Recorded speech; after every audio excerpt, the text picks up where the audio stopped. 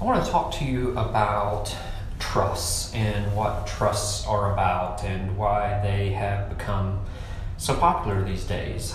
But to tell you a little bit about trusts, I'm going to tell you a little bit about the probate process, because many trusts are designed to avoid that process. At my office, I plan estates and also settle estates, and so every day of the week someone will come into the office and they will want help probating a loved one's will. Whenever they come into the office, I always get two questions when it comes to the probate process, and you might be able to guess what those are. First is, how long is this going to take? And the second is, how much is this going to cost? Those are the two questions I always get. Every probate is different, but every probate takes anywhere from several months to several years to complete. There are often multiple court filings, and every time a document gets filed, it has to get stamped. It typically will go to the law clerk. If everything looks good, the law clerk will give it to the judge. The judge will sign it. It'll go back through the processing department before it's finally available for the family that's involved. And those things simply just take time. Often I hear from people that will complain about things like attorney delays, delays from the courthouse and the processing of the paperwork, delays from financial institutions and other title companies that may be involved, delays if people involved in the process aren't being proactive. If there's one party that's not in complete agreement with how the process is going, they can file what we call in Georgia a caveat, and it basically will shut down till court hearings can be had, and the judge will have the hearing and then make a decision and force the probate forward. And so really those things take anywhere from months to years to complete. Most of the people I talk to say that this just simply takes too long. The question regarding cost is also a difficult one. Every probate is different. You've got different heirs, you've got different issues, different underlying assets, just different complexities. Over the years, I've seen many ranges of probate costs. So once you factor in things like court costs, maybe attorney's fees, maybe the executor will be compensated, other miscellaneous costs, anywhere from $3,500 to $15,000 or more. In some cases, I've had some that have gone longer than that.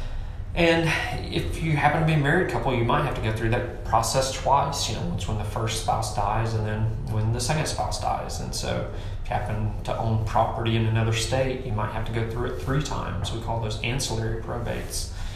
But oftentimes when people come into the office, I can tell you this, when they have to get through the probate process, they never leave happy, unfortunately. It's just something that nobody wants to go through. And so that's why trusts have become so popular these days, because trust, while a will help you go through the probate process, it will help you navigate the probate process. Trusts are often designed to avoid the process.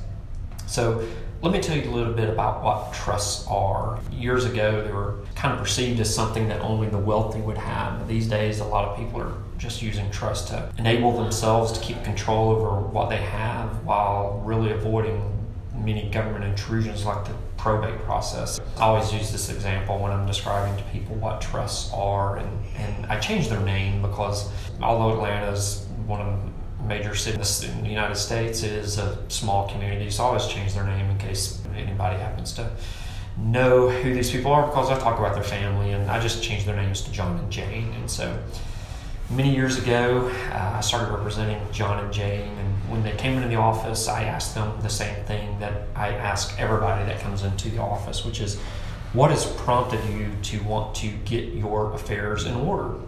Whenever I ask that question, I always get a lot of different answers.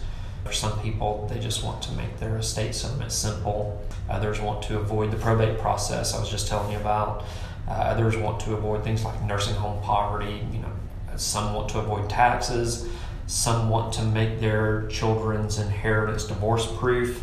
Some couples are concerned because they are in a second marriage situation. There's really an endless list of valid concerns that people have when it comes to getting their estate in order. But when John and Jane came in and I asked them that question, Jane really emphasized that she wanted to make things simple for her family. And the reason it was important to Jane is because her mother had died a few years earlier, her mother had a will, like a lot of people, and the mother had named Jane's brother as the executor of the will. Every will needs an executor, and Jane's mom had named Jane's brother as the executor. Well, he selected a buddy of his to be the attorney for the estate.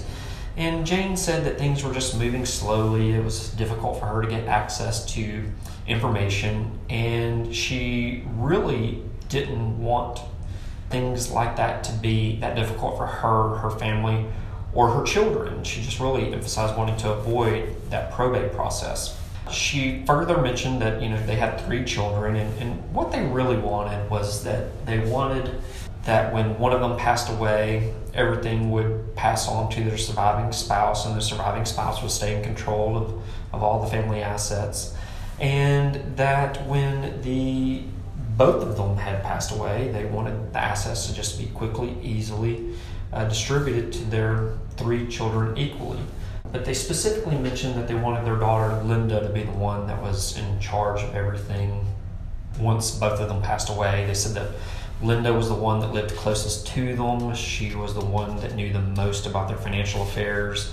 And the way they described her is that she was just a mature and responsible adult child. So we ended up setting up what we call the John and Jane Revocable Living Trust. And the primary reason we established this trust for John and Jane was because they both knew that if there were assets titled in their name, even if they have a last will and testament, that those assets would have to go through the probate process.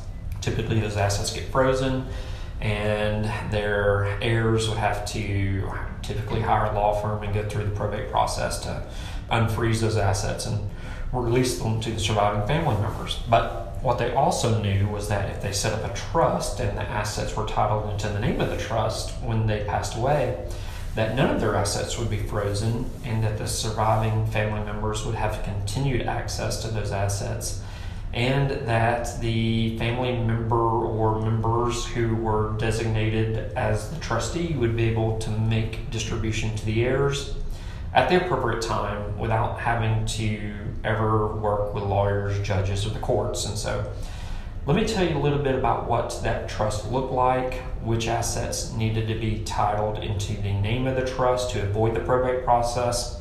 We'll talk about what happened when John passed away a few years after we established the trust, and then I'll let you know what happened when Jane passed away just a few years after that. So as I mentioned, the trust was named the John and Jane Revocable Living Trust, and the trust that we customized for them said a lot of things, but mainly it states that John and Jane would be able to do whatever they wanted to do with their trust assets as long as they were alive. They could buy, sell, manage, donate. No restrictions were put on John and Jane during their lifetime. They were in complete control of everything. The trust also said that when one of them died, that the surviving spouse stayed in control of everything. Nothing changed, neither the children, the children's spouses, nobody was involved when the first spouse died. Things stayed in place for the surviving spouse. Now, after both spouses passed away, as I mentioned, John and Jane designated in their trust that Linda would be what we commonly refer to as the successor trustee. And the 3 children, Linda included, would be equal beneficiaries of the trust. We call them beneficiaries instead of heirs of the trust when John and Jane passed away. So to make the trust work effectively, certain assets had to be titled into the name of the trust. First, all of the real estate owned by John and Jane would be titled into the name of the trust. And these transfers were recorded down at the local courthouse so that that real estate could avoid going through the probate process. Now, John and Jane also had an investment account. Once the trust was signed, it was simple for them to just title the investment account into the name of John and Jane as trustees of the John and Jane Trust. That way, when one of them or when both of them passed away, that investment account would not be frozen, and the family members would be able to distribute it out. Now, Other types of probate assets that typically get titled into a trust, they include, you're going to know a lot of these, they include things like certificate of deposits, other real estate interests like mineral rights or gas rights, things of that nature, individually held stocks, things of that nature. Now, John and Jane had things that didn't have to be titled into the name of the trust. We call these non-probate assets. For example, John had an IRA and he named Jane as the primary beneficiary of the IRA. After John died, Jane just simply produced his death certificate to the financial institution where the IRA was being held, and the financial institution immediately transferred John's IRA into Jane's IRA. And so no probate, no lawyers, no courts were required for this transfer of assets from one person to the other. Now, other types of accounts that permit you to name a beneficiary, these include, and you're going to know a lot of these include things like 401k accounts, life insurance policies, annuities, things of that nature. So it was probably about 3 years after we set everything up for John and Jane that we got that call from Jane, who let us know that John had died the previous week. When she called, I can remember that she was pretty worried because she wanted to sell her home and move closer to Linda. Linda had some children of her own, and Jane just wanted to move closer to Linda and her grandchildren. She mentioned that there was a neighbor who was providing comfort to her over the previous week because the neighbor had lost her husband a few years earlier, and she was really just helping Jane through that tough time. Well, Jane was worried because the neighbor had told her that it'd probably be a year or more before Jane would even be authorized to sell the home. But we let Jane know that what her neighbor did not know was that since John and Jane had set up the trust and they had put their home into the trust, that no probate proceedings were going to be necessary. We reminded Jane that since we had created her trust and transferred her home into the trust, that she could sell the home immediately. And we told Jane that if she found a buyer for the home that afternoon, she could sell the home that afternoon. She was relieved to know that she wasn't going to have to go through that probate process, and she did end up selling the home pretty quickly, and she moved into an assisted living facility very close to Linda. And Jane ended up living for another couple of years after that. But it's probably about 3 weeks after Jane had passed away that we had gotten the call from Linda that Jane had passed away. And we asked Linda whether she had any concerns that we needed to talk about regarding her parents' estate, and Linda had said something like, it was really easy 3 or so years ago when Dad passed away. Mom really didn't have to do anything at all. She continued to have access to all of her accounts. She was able to sell her home quickly. She ended up moving closer to me. Things really just happened very easily for her mom. But now that her mom had passed away, Linda was concerned about one of her two brothers. She said that this brother knew that her mom and dad put her in charge of settling their estate and their trust, and that he called every day, sometimes twice a day, demanding his share of John and Jane's investment account. They had about a $600,000 investment account, and she said, listen, I know it's only been a couple of weeks since Mom passed away, but I don't know what to do. He's really just driving me crazy. Well, I told Linda that if her mom had left that investment account in her own name, then she'd have to go through a probate process that I so often have to help people through. And we'll often just, bring the parties that are involved into the office and get them into an agreement on how everything's going to go. And we'd start the process by filing the court paperwork and making sure that the judge has everything necessary to approve the disbursements of the estate after all the estate costs have been paid. But since Jane had set up the trust, I told Linda the assets were titled into the name of the trust and that none of Jane's accounts were going to be frozen, and that she should immediately really just hang up the phone with us and call the financial institution where that investment account was being held, and that if she would inform them that Jane had passed away, that sure that they would already have a copy of her trust in their records, that they would give her just immediate access to the account, and that they would assist her in distributing the assets out to her and her two brothers, all again without having to deal with lawyers and judges and the probate process. So I do recall that call from Linda came into our office on a Monday.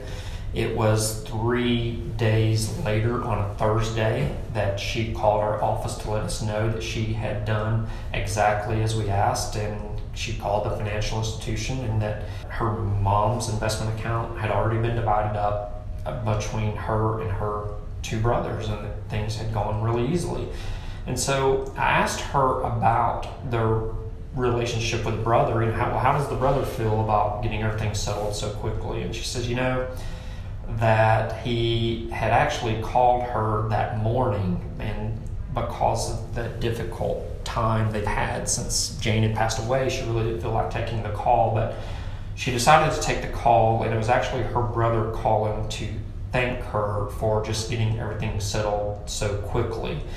And what she had told me was that their relationship was getting tested, that it was her brother's wife who was concerned that he wasn't going to see a penny of his inheritance, and she made him call every day to try to get that inheritance. And so now that the estate had been settled so quickly, the brother had gotten his portion of his inheritance, she really expected that the relationship was going to mend between her and what would be her sister-in-law, her brother's wife, because there wouldn't really be any reason for there to be any distrust in the family.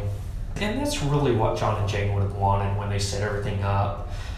Now, this whole concept that I've been talking to you about with John and Jane and the revocable living trust and the successor trustee and the beneficiaries, we call that in legal circles the revocable living trust. And the primary benefit to John and Jane in setting things up this way is that when John died, Jane didn't really have to do anything at all during her time of loss. She was able to sell the home immediately. She maintained access to all her financial accounts. And then when Jane died, Linda was able to get access to all of the assets, was able to disperse them in accordance with the terms of the trust that we had set up for John and Jane, all without having to deal with the typical delays or difficulties or stresses or times, or the thousands of dollars you often have to go through when you have to go through the probate process. And so that is called the revocable living trust. Now, there are all kinds of trusts out there. There's one that we have that is designed to avoid nursing home poverty. We call that the Medicaid Irrevocable Trust. It gets called different things in different places, but typically it's an irrevocable trust, and we'll just put the name Medicaid Irrevocable Trust in front of it so you can sort of know what all of that is about.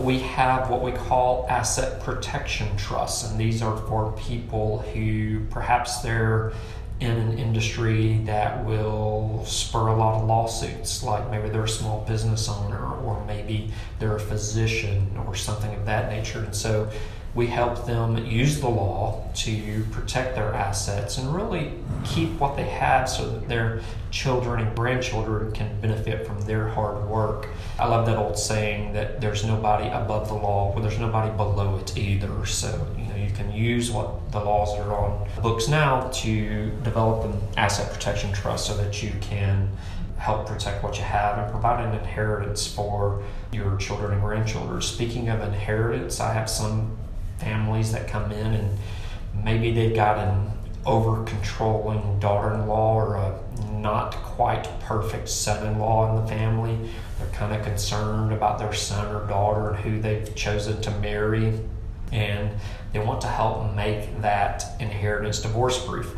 We'll put that into what we call a children's inheritance trust, so that those assets are typically segregated from all of the assets that the daughter or son and the daughter-in-law or son-in-law have accumulated, so that those assets will be protected from a divorce or creditors or things of that nature. We call those children's inheritance trusts. We also have what we call 2503C's minors trusts. We work with those from time to time when we have a minor who is getting a trust. And what it allows is a lot of flexibility when it comes to, you've got a minor in the family and they're receiving an inheritance, or maybe they're the beneficiary of a life insurance policy but they haven't reached 18 yet. The minor's trust will allow a trustee to have some discretion in distributing some of those funds for the health, education, maintenance, or support. We call them HEMS, H-E-M-S, so that the minor can be taken care of, but they don't have a right to the entire funds. And you can imagine why you wouldn't want to give an 18-year-old their inheritance outright. So if they're a minor when they receive the inheritance, we call that a minor's trust versus a children's inheritance trust. Typically, those are for adults who are already well into adulthood. We also have people that come in because they have concerns about a special needs child. Maybe they need help with supplementing the needs of that person. That person may have some government benefits that they receive as a result of their special needs, and so we will set up what we call a supplemental needs trust, and it's really designed to give them access to money without critically separating or critically having a negative effect on the government benefits that they receive. And so we call those supplemental needs trusts. We also have what we call special needs trusts, very similar to the supplemental needs trust, but we call it a special needs trust. And this is really just designed to accommodate the specific need that a person might have, regardless of any type of government assistance that they might receive. Sometimes special needs children don't necessarily receive government assistance. So we'll set up special needs trusts so that there will be a trustee that can take care of them, because they may not be so savvy with finances that the parents, they may have concern in that area. So we'll set up special needs trusts to make sure that they have that peace of mind that their children are going to be taken care of if something were to happen. So there are many different types of trusts. Those are generally the highlights. At our office, as I mentioned, we settle estates. We help people go through that probate process when they come in with a loved one who has passed away with a will. But we also plan estates, and typically we will set up a trust for somebody so that they can avoid that entire probate process. Sometimes people come in and the last will and testament works for them. Usually they're young adults who are married and have very minor children. Typically, if you're older and your children are in their teens or they're in adulthood, we'll move to something a little bit more complicated, more complex, like a revocable living trust or an inheritance trust or a minor's trust, things of that nature. And we tend to see those in people who are not new parents, for example. And so those are just some of the ways that we help people when they come into the office and they need help planning an estate. And one of the primary vehicles we use these days are trusts, and there are many different types of trusts. It really takes time to sit down with an experienced estate planning attorney to determine which one of those might work best for you. But if you want to make your estate settlement simple, you want to avoid the probate process, you want to help your children with a not quite perfect son-in-law or an over-controlling daughter-in-law, you have a special needs child that you want to take care of, maybe you're in a second marriage situation, those are the types of situations we will typically develop a trust to help people, guide them through their life and give them that peace of mind that comes along with having their estate plan in order. We do that every day of the week, and we would be glad to assist you in that as well.